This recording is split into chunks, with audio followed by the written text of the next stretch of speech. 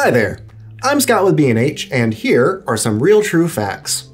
1. MacBooks are portable. That's pretty much a standard feature for laptops. 2. Just because something is portable doesn't mean that it'll be used on the go 100% of the time. Sometimes MacBooks are used as part of a stationary desk setup. 3. When mobility isn't a factor, it is usually easier to work off of a screen that is bigger than most laptops' built-in displays or to just use multiple displays in general. 4. The Apple Studio displays are fantastic monitors, so much so that they are sometimes overkill for someone's use case or simply out of their budget. 5. The BenQ MA320U is a good budget alternative designed to fit nicely within the Apple ecosystem both in terms of functionality and aesthetics. 6. Today we're going to talk a little bit about how BenQ has tailored the MA320U to specifically mesh well with MacBooks. The short answer to that is that A, the display colors are tuned to match the look of the built-in displays on MacBooks, as well as other first-party Apple displays, and B, the brightness and audio adjustment keys on the keyboard also work for the monitor. The longer answer lives in BenQ's Display Pilot 2 app, which manages all of the settings for the MA320U monitor. From the Display Pilot 2 panel, you can control the monitor's color profile, brightness level, resolution, and enable functionalities like auto pivot, HDR mode, low blue light mode, and color weakness settings, which are an accessibility feature for folks of various types of color blindness. The real selling point, though, is the level of synchronicity that it allows for when used with a MacBook. The most obvious place to start is the M-Book color profile. This is the default setting and is tuned to match the look of Apple's first-party displays. That's just the starting point, though. As previously mentioned, the keyboard hotkeys for brightness and audio control work on the MA320U like it would for a MacBook's built-in display. Going further, you can also tether color settings and controls between the monitor and the MacBook's built-in display. Manual adjustments, like using the hotkeys on the keyboard, will apply to both displays simultaneously, as will automated adjustments like focus settings and circadian rhythm preferences. Even more impressive, though, is the ICC Sync functionality, which automatically syncs color rendition settings between the laptop display and the monitor, assuming that you're using the M-Book color profile.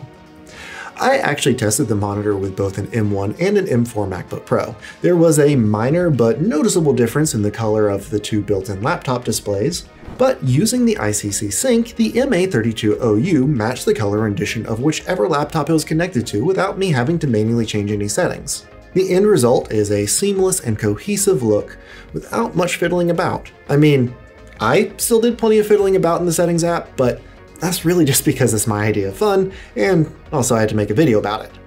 Honestly though, the UI is as simple and intuitive as adjusting settings on an iOS device, which BenQ was certainly taking notes from, and most folks will probably set them up within minutes of setting up the monitor and hardly ever touch them again. But in my excessive fiddling, I found some other nifty bits and bobs in the Display Pilot 2 app. The desktop partition functionality enables some nice customizable window tiling. Additionally, individual apps can be set to automatically use certain color profiles, which again saves some trips to the settings menu if that's a normal part of your workflow. One thing that I found particularly fun though was discovering that when I had the monitor connected to two computers, I could still adjust the display settings from the computer that it wasn't currently acting as a display for. I do not know when this could be useful, but I do think that it's pretty neat. So comment below if you can think of a good use case. So that covers the Apple integration aspects of the monitor.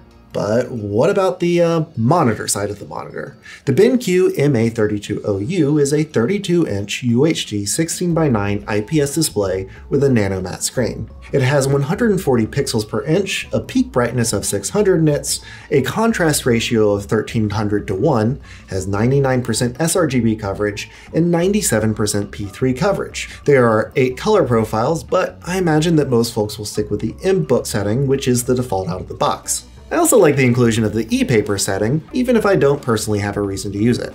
The included stand has a max height of 43.9 inches, can pivot 90 degrees, and can swivel 15 degrees in either direction. There are a functional number of ports, but not enough to fully act as a hub. There's one USB-C port that has 90-watt power delivery and DisplayPort Alt mode, another USB-C port with 15-watt power delivery, 2 USB-A 3.2 Gen 1 ports, 2 HDMI 2.0 ports, and of course, a headphone jack. Final thoughts? Well, I think that the BenQ MA320U accomplishes what it set out to do. It complements the MacBook very well, and while it obviously isn't as nice as the Apple Studio displays, I think it works really well as a budget option that successfully keys off the Apple aesthetic and experience. But what are your thoughts? Any personal reviews or anecdotes are of course always appreciated, but there are a few specific things that I'd love to hear about in particular. Like, can you think of any use cases where it would be handy to use the Display Pilot 2 app to control settings on a display while it is being used by a secondary computer? Do you use the e-paper setting regularly, and how big of a selling point is that for you? And when I do these reviews, I often wonder just how well the accessibility options like color weakness settings actually work for folks who need them. If you have any answers to my curiosities, please let me know. I'm Scott with B&H. Keep it fun out there, y'all. Introducing the new Paybook credit card. You can save the tax, or choose special financing for your purchases made on your Paybook credit card. It's easy. The new Paybook card, same funny name, your choice of exclusive benefits. Apply today.